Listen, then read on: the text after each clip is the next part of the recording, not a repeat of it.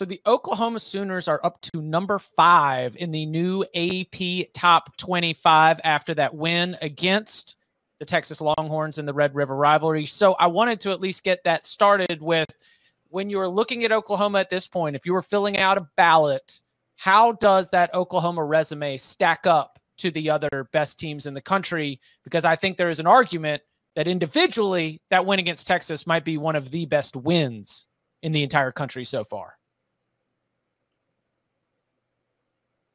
I think it stacks up pretty well.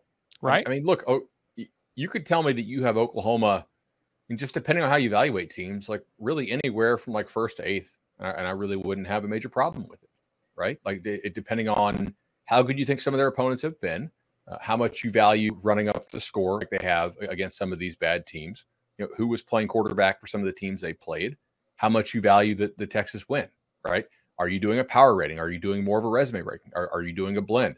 How much do you factor in your preseason poll priors, which honestly should be 0, but everybody has some level of bias. Otherwise, you really can't make determinations on teams, right? Like, how do we know if anybody is good if we don't have something at least to start with? I think 5 is entirely fair, right? For Oklahoma, it's going to be, do you run the table? Because one loss to Oklahoma is not going to make the playoff. Well, I guess they could lose. They could lose the regular season and beat Texas again and still be conference championship go. If they lose to Texas in a rematch, they will not make the playoff because the non-conference schedule was atrocious and the rest of the Big 12 this year looks poor. Like Oklahoma cannot go to the playoff this year. I'm fairly sure, based on my numbers, if they do not win the Big 12. I think they can afford a loss. But can the loss beat to Texas in the Big 12 championship game? Yeah, I mean TCU lost to Kansas State in the Big 12 championship game last year. That would be 2 Big 12 teams in? No, I don't think Texas would get in at that point. You don't think conference champion 1-loss Texas gets in over non-champ 1-loss Oklahoma? Oh, okay, yeah. Assuming Texas is a 1-loss champ at that point, yes, maybe. But I don't know if Texas is going to be a 1-loss champion at that point. I agree with you in that there are a number of different spots you could put Oklahoma in. There's certainly defensible. I think 5. I mean, we talked about it on Saturday night. We thought Oklahoma would jump into the top 5, and they did. They did not get any first place votes though, and I was surprised. I thought they'd get at least 1. Me too. But they didn't. But I'm fine with them at 5. I'd be fine with them at 4. I'd be fine with them at 3, 2, 1, 6, 7, 8. I mean, they're a good team. I don't know that they're a great team, but that was a huge win for them. What else stood out from the new reset AP Top 25? So I'll give you guys a little behind the scenes. So Jack, our buddy Jack, produces HQ shows for us. He wants me to come on to react to Dennis Dodd's power rankings, which are pretty similar. And I asked Jack in the email because he's like, thoughts? And I put a couple like, hey, where this team is ranked, this team, that. And I said, can I ask Dennis if he's smoking crack because of where he has Kentucky? And I would ask the same question to the AP voters who still have Kentucky in their top 25. Like, in what world, like, what was the positive that you took away from Kentucky getting poached in the Big 12? Or like, are we still going back to the Florida game, which still like, that's okay. It was a win at home where you ran all over a team that's not very good.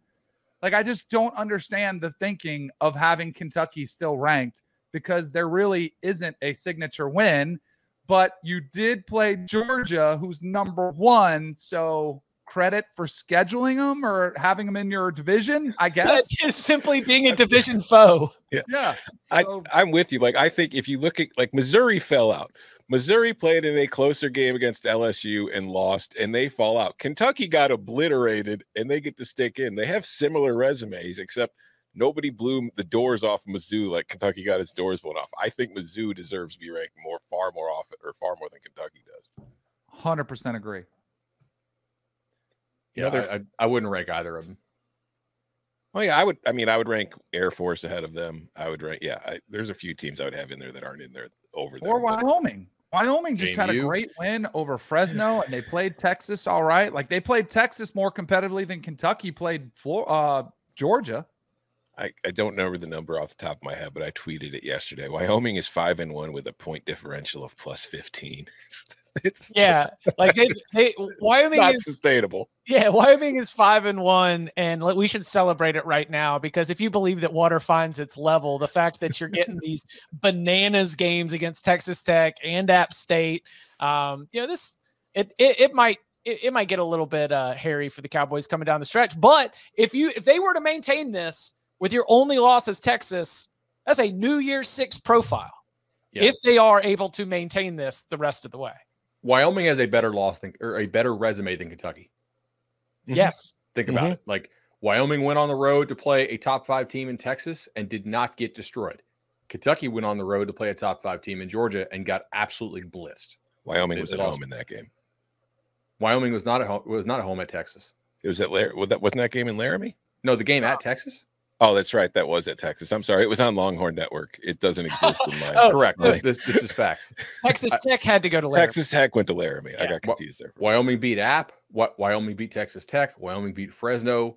All Kentucky has is Florida, which, I mean, Florida's not that much better than Texas Tech. If they are better, I think they probably are, but I don't know that for a fact.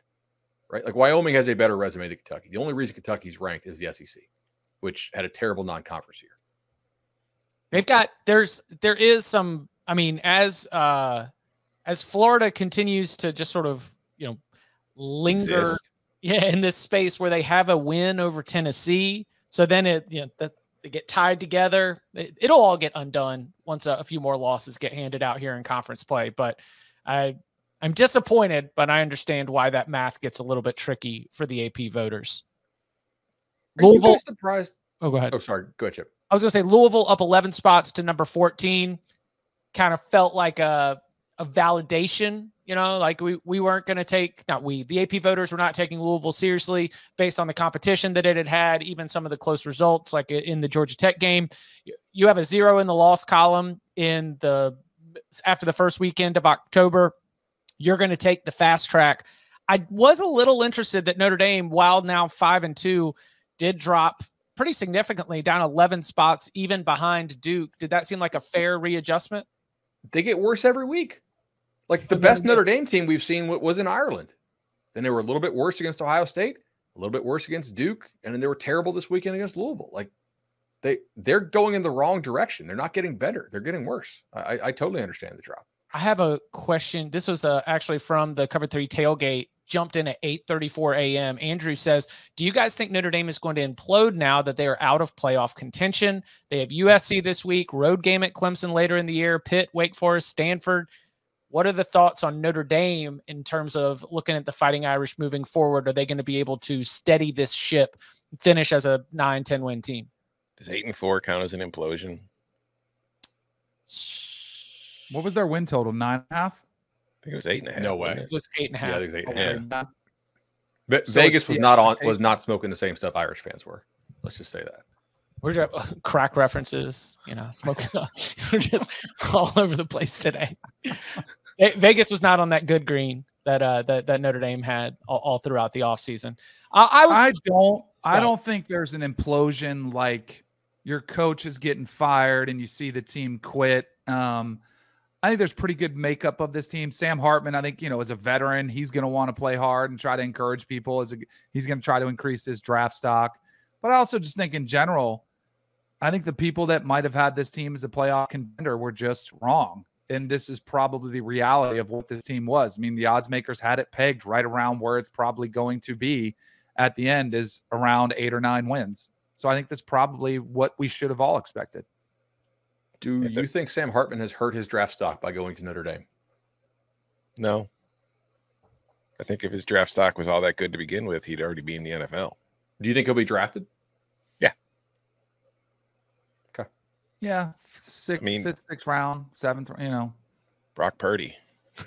Yeah. Last pick of the draft. I think Sam Hartman will be drafted too. I think it depends too on how the season finishes. Like, how does he finish?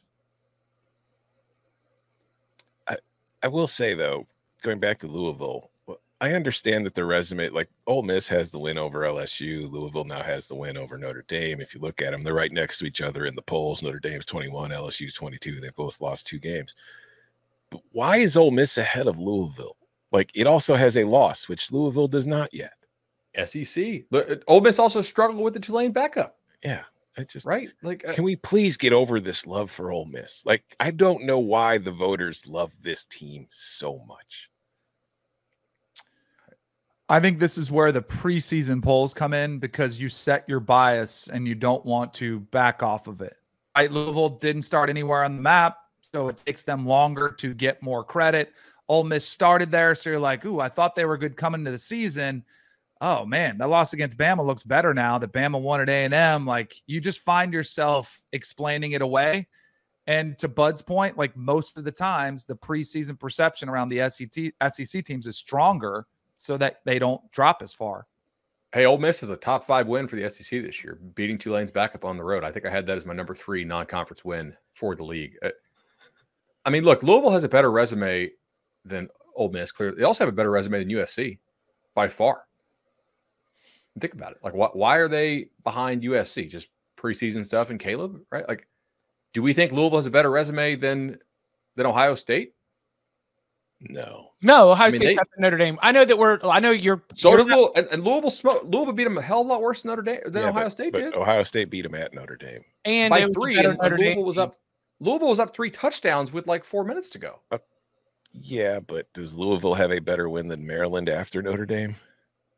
I think that's what we're arguing, right? The disparity in the quality of a win versus the rest of the resume. Also, just being like a human about this, there is a non-zero percentage of the outcome of Louisville Notre Dame that is a credit to Ohio State and Duke. Mm-hmm. You know, just like the Notre Dame you mentioned they're getting worse every week. The Notre Dame team that showed up in the Artist that used to be Cardinal Stadium was not as like primed and playing as well, especially defensively, as the one that played against Ohio State 2 weeks ago. So, yeah. And you mentioned USC, though, which brings up one of the thing about the poll this week that I really enjoy, just a fun little fact, because we do criticize voters for, team wins, go up or stay, lose, go down. No real thought past that. You just kind of slide them around.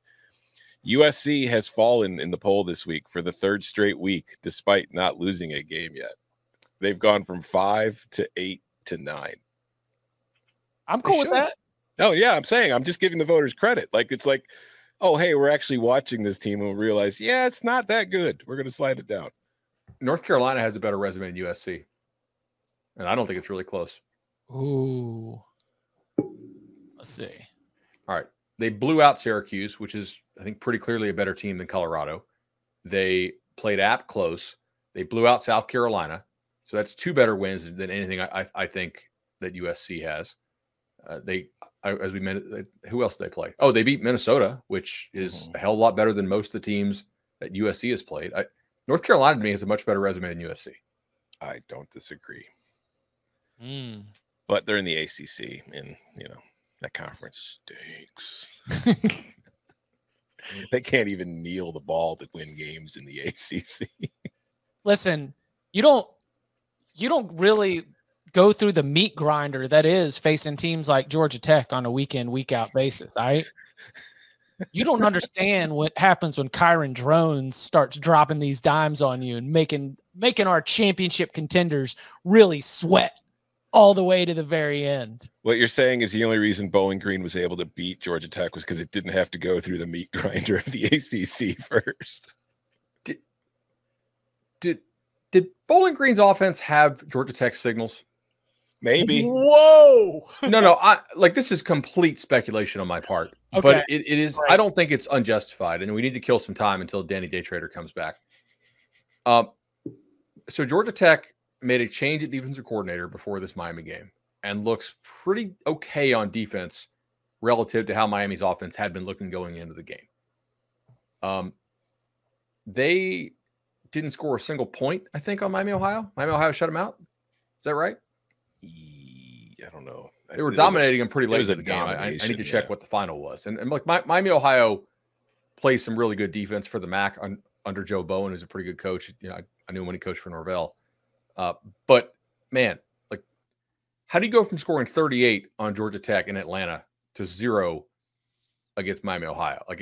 And Bowling Green had really not looked like that on offense in any other game.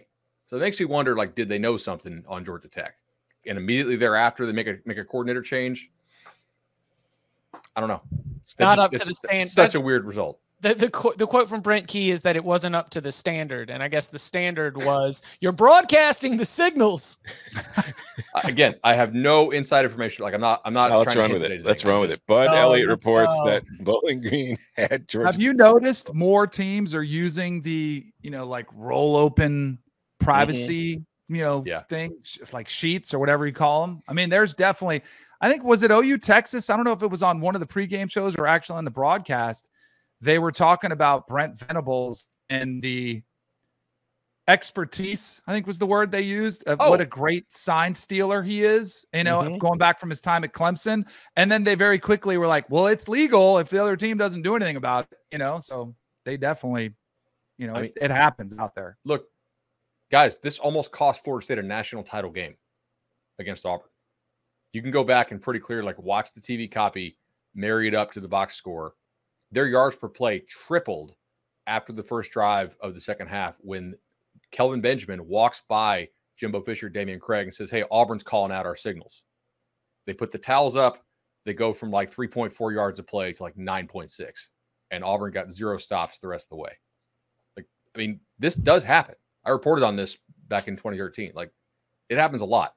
I did think one thing was crazy was in the Georgia-Kentucky game, the play didn't matter because Georgia was killing them, but Georgia's sheet, sign stealing stop sheet, was so large that you couldn't see the play hit the first down marker or not. So if they had to go to replay there and they didn't have another angle on it, we wouldn't be able to do a replay because that's kind of the one you'd use. We would have had to put an asterisk on Georgia's entire season. Exactly. We'll never know.